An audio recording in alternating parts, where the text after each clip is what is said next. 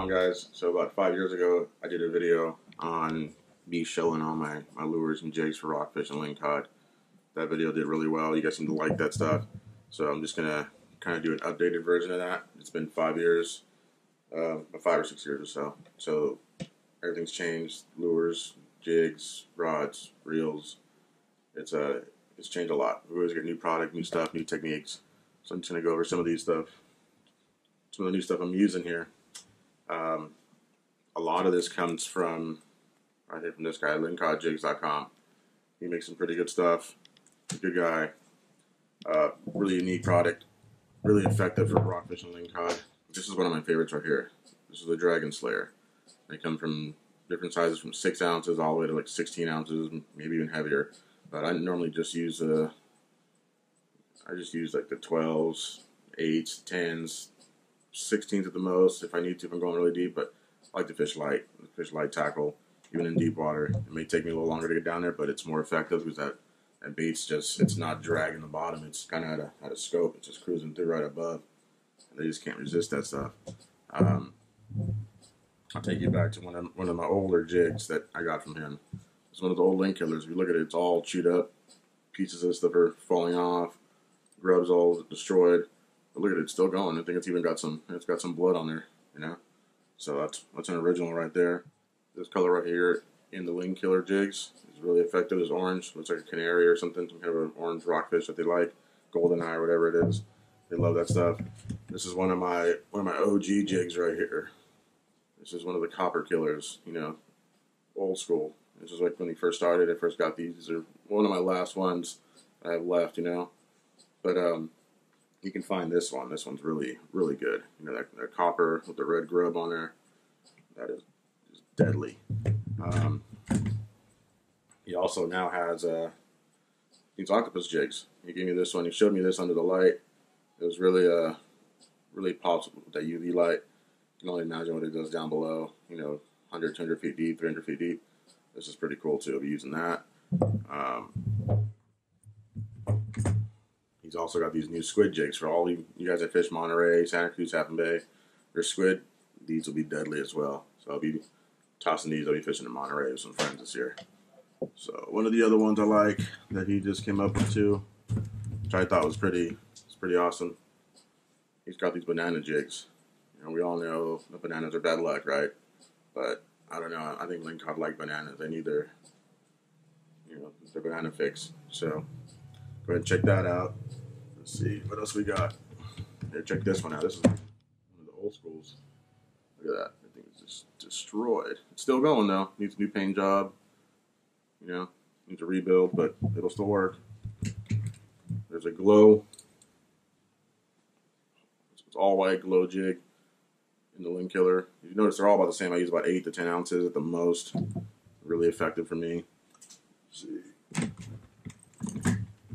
For those of you guys that like to fish down south, Santa Barbara and all that, these will be pretty effective. It's kind of like a flat fall, but it's wrapped in that red pattern like a red crab. These will work. They'll probably work down here for cabezone and little shallower waters. These fish like to eat crab and shrimp and whatnot.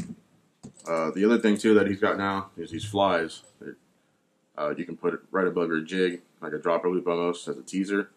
Put that just right above your jig on the bottom. You probably pull up 2 fish. We're gonna get that the hitchhiker to strike, you know. One of the other things I do a lot of too is this Procure Predator. It's really deadly. Smear this all over your jig. It creates a big old scent trail. This one's UV enhanced. It has a UV flash, as you can see right there.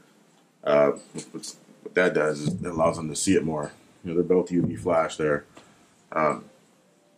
Let's go over the rods here, okay? So these are the rods I'm running now. This one right here is, let me try not to break it. This is a Seeker right here. It's an Inshore Pro 808, okay? This is a 15 to 25 pound rod.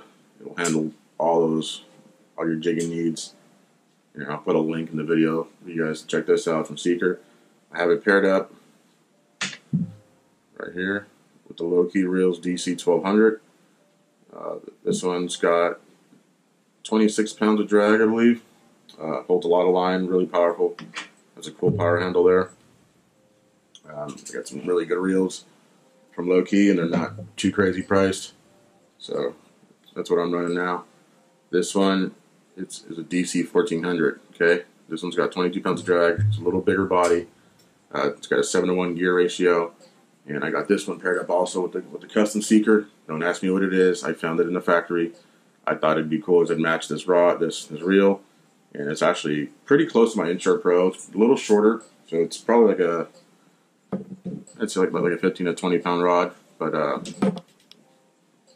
got a lot of backbone. You know, be good for rockfish and lingcod, halibut, and all that good stuff. But the one thing I do too is I like to connect my leader. I put a piece of leader on there.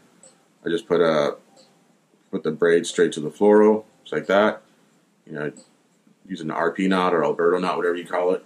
Okay, so that way if you do snag on the bottom, you're not losing all your braid. You're just using that piece of fluoro and maybe a jig. One of the things I wanted to go over with you guys is I see people do this all the time.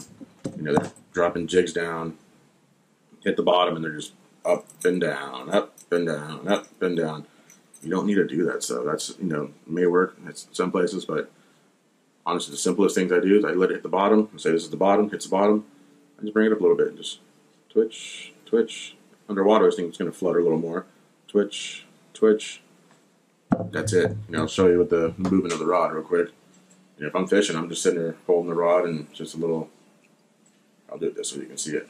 Okay, just a little slight movement, just like a little twitch. Not this and this and this, and that doesn't do anything. If you really think about it, these lingcod and rockfish are looking for the easiest meal to get.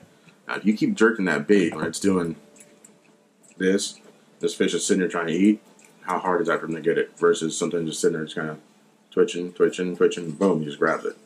Okay. You want to make it as easy as possible for these things to eat. You know, that's what works for me. I know everybody has their own method. You guys try it out, but make sure you check out these lingcod jigs. It's got a huge selection of different options for you to catch your rockfish and lingcod. So these ling killers right here are my go-tos. But so far, this Dragon Slayer is deadliest cast approved. Okay, this stuff is fire. This stuff will just, even on a bad day when no one's getting anything, go ahead and drop one of these down. You'll see. I did a video with a buddy of mine 2 years ago at a bodega. Got limits in half hour. Got 4 or 5 lingcod right away. I think I caught 9 that day before noon. I was giving them out left and right. I just couldn't keep them off. Deckhand was next to me the whole day. I won the jackpot first and second place fish. They were pretty big. You know, I'll put a link at the end of this video so you can check that video out. And you see, I'm just jigging. I'm just jigging these lures. So yeah, go ahead and try that. I don't add any bait to them either. I just go straight jigs. The second part of this video, I'm going to show you some of the swim baits I use. Those are also from Adam Lures. That should help you a lot too. A lot of times you're shallow water, just drop a swim bait down. You know, those also work. Or smaller version of these jigs. You know, these little squid jigs like he's got. You know, there's a smaller version. Something as simple as that'll work as well. Okay, so go ahead and check those out. You know, so hopefully that helps you guys. Rockfish opens up in April. Hopefully this whole shelter in place is done with. Kind of ridiculous. We all want to fish. Need to get back in the water. You guys stay safe. Hope you like this video. The next video I'm putting up is going to cover all the swim baits and all the lures I use for stripers and halibut in the bay. We're going to cover from shore fishing to striper boils all the way to jigging with swim baits for halibut. So hopefully you guys will catch that video. Make sure you're subscribed. Make sure you like this video, you comment, you share it, hit the notification bell so you guys can see what's coming up next. We'll have some giveaways. I think when I hit 10,000 subs, we'll do a really big giveaway. Okay, someone might win a trip with me to Mexico, go to Baja, and go fishing. All right. So hey, what's going on, guys? So this is part 2 of this video, the rockfish and lingcod tips. Now I'm going to go over a lot of the swim baits I use. So you can also, like I said, you can also use swim baits and jigs. You're going to find a time for each one of the two. Okay. When I'm in shallow water, under 100 feet, I like to go swim baits. I also use them really deep. I use them at the Farallons, 280 feet or whatnot, with some friends. We go really, really small, You'd be surprised how this gets down there. The advantage of this, you go a little lighter. I think this is like a 2.5, maybe 3 ounce head. You drop this down here. It takes a little longer to fall, but if you're using light tackle like what I use, use a lighter swim bait rod, maybe 40-pound braid or so, it gets down there. What happens is it's not directly up and down like most of you guys are used to jigging. Now it's just kind of sitting there, just right above the reef, okay? Which allows them to come up and just kind of grab that, okay? I like using these colors like this. It's like a clear red with the red flake, with the red underbelly and a tail, okay? They like those colors. They seem to work really well for me. The other color I like too is just this straight clear here. Just straight clear with the red flake, all right? These guys will eat this thing up as well, okay? I used these last year with a buddy of mine at Half Bay. He did really well on his little skiff. Got a bunch of Lingcod right away. They also have this really unique color here. Like I said, I like to use these really unique colors because they're not used to seeing this stuff. Something like that stands out that they haven't seen. It just attracts them, makes them want to bite. When you do go deep into deeper water, you go to Farallons, Point Reyes, Bodega Bay, all that stuff. Then you can step it up, go a little heavier, This is a really big bait here, This jig head is also from LingcodJigs.com. He has these available for you. You can pair them up with these really big swim baits that the guys at Madam Lures make. I like I said, to pick those unique colors. It just stands out, This kind of reminds me like the old Joker colors from the old Batman movie, So I dropped this down. Of course, I'll smother it with some Procure and stuff. That always helps. This is another color I found, at their selection that they had at one of the shows recently. This, to me, kind of resembles like a rockfish, a canary, some kind of like vermilion. Those bigger Lingcod will just destroy this, just eat this up, Look at that hook tips. It's really solid swim bait. They're tough, Should last you quite a bit. I also came across these right here, these short little stubby little baits I got. Super tough. Look at that. Like, probably catch a bunch of fish on them and they would never fall apart. But again, something different, really tough, probably catch a lot of fish on these guys. But I chose this because it looks kind of like a sardine, It's got that whole different color pattern. They also had this green one here I thought was pretty cool. It kind of stands out. A little clear water. Put that down there. The last one I want to show you guys is gotta be one of my favorites. I came across this at one of the shows, and they had this one right here. They call it the Baby Ling, That is badass. We all know these Lingcod like to eat each other, so why not give them, what they want? Something like that. Really simple. Just get it down there. That should help you out a lot. So, go ahead and check out the guys over at Madam Lures. They got a huge selection. I'll put a link in this video so you guys can check them out. And like I said, just don't be afraid to use swim baits. A lot of times, too, what you can do is what I've done in the past is I put a teaser right above my swim bait. So let's say you're fishing a swim bait right here, right? You go maybe 1.5 feet above. You put one of these guys. These little flies that you get from Lingcod jigs. You'd be surprised how many fish you get like that, But hopefully that helps you guys. They have a really wide selection of swim baits over at Madam Lures. Go ahead and check them out. Go ahead and make sure you grab yourself some of these bigger jig heads for your bigger swim bait applications. But go ahead and check those out. It's really simple, You guys are out there jigging.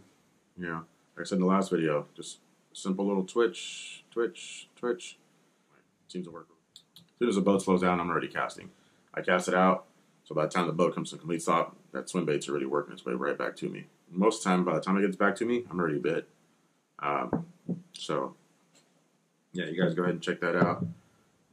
Like I said, a lot of options over at Madam Lures. So hopefully that helps. This is kind of what I'm using here. I showed you guys a few of my swim baits I'll be running this season. So we should do really well in rockfish and Lingcod. I'll be doing another video pretty soon on the swim baits that I'm using for stripers in the bay when I do the striper boils. We jig for halibut and stripers in the bay, even from shore, what I would use. So I'll go over all that, you know, the swim baits, the lures, the rods. So appreciate you guys watching. Hopefully this helps. Make sure you grab yourself some swim baits, and we'll see you guys in the water. All right, we're out of here.